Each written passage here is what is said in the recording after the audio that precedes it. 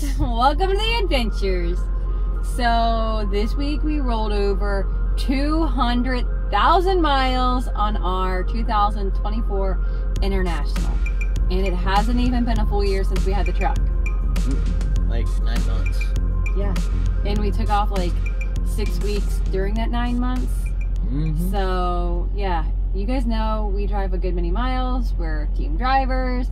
And so we thought we would give another review because considering the truck isn't even a year old yet, we have this many miles and so many of you may be shopping for a new truck. So we wanted to kind of give our opinion, give our weigh in, because we do have experience driving other Internationals. Not that we're proud about it. We're definitely not bragging that we drive an International. That's what makes their money. Yeah, so this is a company truck. So I just want to remind people that this is a company truck.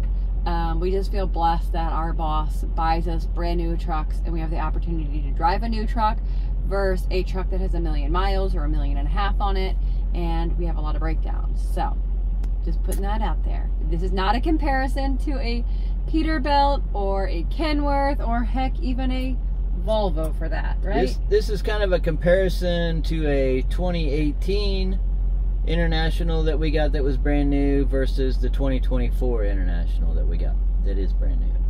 Yeah, and so when we got that 2018, they were really had just updated a lot of things, and boy oh boy, either we got a lemon or a lot of them were just terrible. It had a lot of fuel problems. It had, I think during the first 70,000 miles, it had the fuel pump replaced on it twice.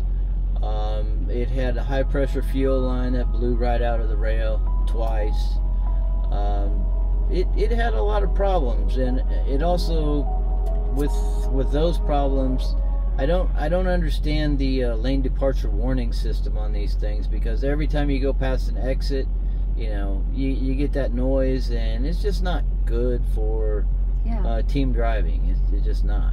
So the 2018, honestly, like, we got that truck brand new with barely any miles on it. We were the only ones driving it, and before it even had 50,000 miles on it, we broke down.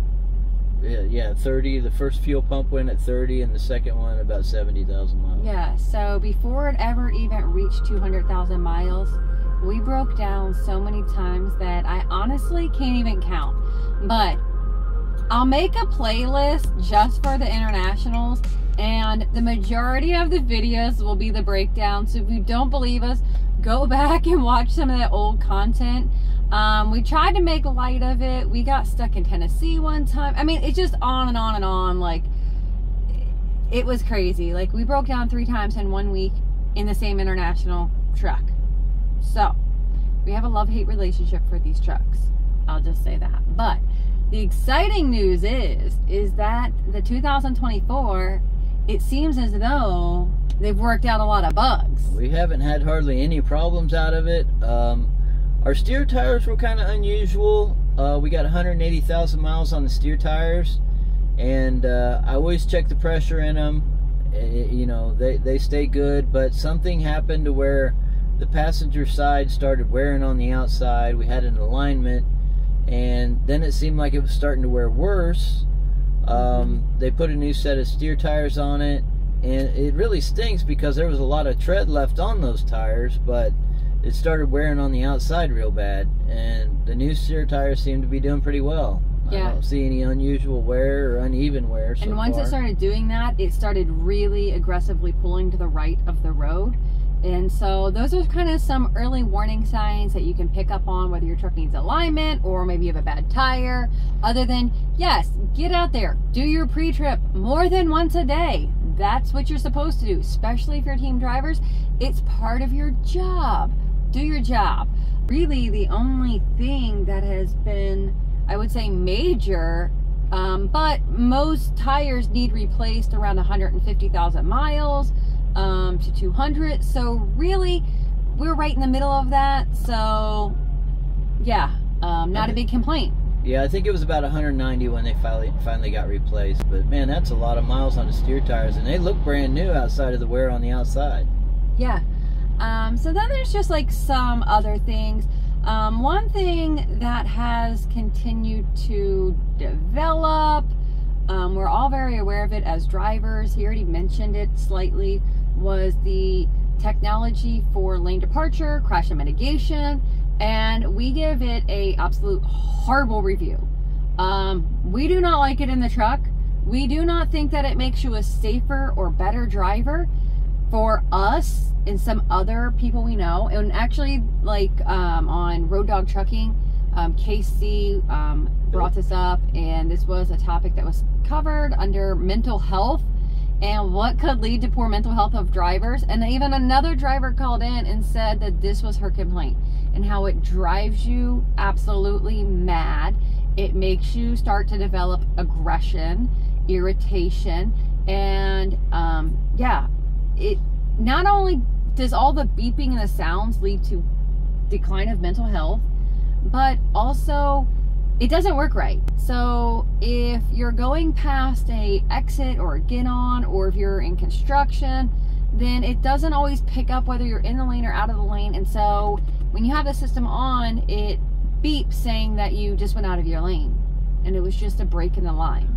So that's obnoxious. It's pretty obnoxious. Yes, it does. Yeah. And then the other thing is the crash mitigation really has some flaws in it. 3 major flaws: that it engages the system incorrectly and really causes additional stress, where our brains automatically think we're crashing and we have a response of like, oh my gosh, like, and there's no emergency like that we couldn't have handled on our own. So the one, I'll start with the less of severity, and it's going to be when you're going down a hill and it's a steeper incline. So like when we're going through Richmond on 295, there's a bridge and it goes down and then it levels out pretty quickly. Whenever I hit the bottom of that bridge, the truck thinks that there's a car or something in front of me and it's going to crash. So it starts applying the brakes and jerks the steering wheel to the right every time. So yeah, you can override it, and this happens only when you're in cruise control. So you can override it by hitting the throttle, but that's not how the system is designed to operate. Like, yeah. I wouldn't think so. And what's really annoying is if, you know, and I know you guys happen to you every day, it happens to us every day, that somebody will come over and cut in front of you, jumping from 3rd lane to 1st lane, whatever. Mm-hmm. The truck thinks that it already crashed. It says collision imminent. So it's like, mm-hmm. Yeah, we're dead. But then it'll go into a, not really a limp mode, but you can't use the cruise control. The check engine light will come on. Then you have to pull over, turn it off, let it reset. Maybe it'll go away, maybe it won't. Usually over the weekend time down, it goes away. But, you know, it's just, there's something in there that's not working quite right, outside of the fact that it just slams on the brakes. And threw her out of bed one time, and, you know, she's like, what happened? What is going on? Like, I did get a little heated. It's alarming. I mean, something similar to that. Yeah, I'm not gonna lie. It's, you know, yeah, I'm a Christian, but I'm also human. Unfortunately, I do have PTSD, and so sometimes my trauma response is a little bit heightened. That's why I do have little Willow Jean that's being trained to calm me down. But it is really scary when it does that, because 3 times that it has happened on a major thing where it thought we were colliding, and it locks up the entire set. And every time we've had a set of doubles that it's done this, and it's in heavy traffic, somebody jumps in to squeeze in, you know, where it's like lanes ending, get over, and everybody's following except for the one person. They jump in front of you, and it thinks that you have had an accident, and it's definitely scary. And the other one is, it does it whenever when a car in front of you is pacing and you have the cruise set, and all of a sudden they jump off the exit. It doesn't recognize that the car jumped off the exit, and it still thinks it's in front of you and you're going to hit it. So it slams on the brakes again. So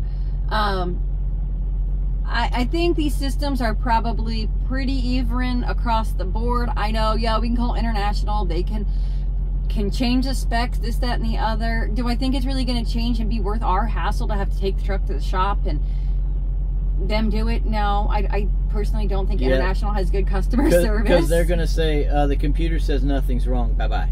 Yeah. So then we have to take the truck to the shop, pick it back up, and go through all that hassle. It's not worth adding that stress, because then I'm gonna get frustrated when they say it's fine and I know it's not fine. Yeah, so we just let it ride. Another big thing that I don't like the steering on it. The steering, it's been since day one. It seems like there's just enough slop in it that where you can't keep it in a straight line down the road. And yeah, they said, well, you got to consider the crown of the road, but that's not what it is, though. It's very sloppy. There's some kind of slop in it. Everything's tight. All the front end components. I just don't like the steering on it. So I really do believe that some of the problems are just linked to being an automatic and all of the new features that are computer driven, AI driven, and just all of that together. We're just old school truckers that like old school trucks, and like, yeah, we don't like all the electronics near as much. Miss my gear shift something terrible. Yeah. But some other things that we don't really like is the driver's seat. It's okay if you're driving 7 or 8 hours, but once you get into 10, 11 hours, it really starts to wear on your back and become uncomfortable. So yeah, they're not the most comfortable seats either, and it just doesn't make sense for us to go spend $1,500 on a new seat for somebody else's truck. I guess we could take it out when we leave, but now we're stuck with the seat. Yeah. They would probably have 1 million seat miles on it. Yeah. Then one of the other things, this is like something really small, but is a big nuisance, is where the fire extinguisher is located. It's right next to the door. Right over here by the seat. Yeah, and so the seatbelt constantly gets stuck in it. I accidentally already ripped the mount out of the ground. I'm like Hercules sometimes, and I break stuff.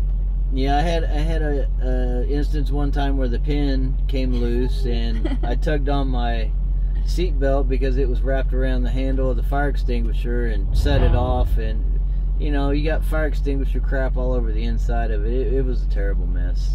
It was a terrible, terrible mess. It was in the middle of the night, and I'll leave that video linked so you guys can watch it.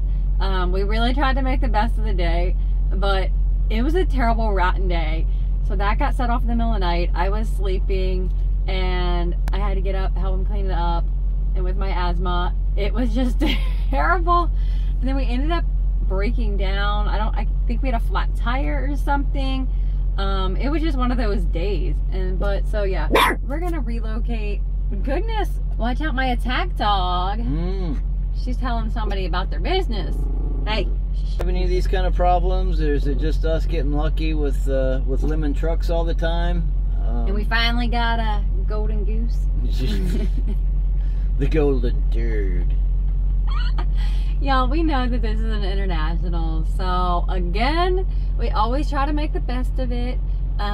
It's not our truck, it's what the boss buys. We just feel incredibly blessed that our boss bought us a new truck and allows us to drive a brand new truck, so that it does have less problems and whatnot. So we're just grateful for that. Okay, so the phone keeps overheating because the sun's really hot, so hopefully you've gotten a good review, because yeah, we gotta hit the road again. Y'all know we're team drivers, we're on a dedicated route, we have time and things to meet, so we gotta get going. But hopefully you've enjoyed this 2024 international review with 200,000 miles on it, and it helps you if you want to buy a truck and you have that decision to make.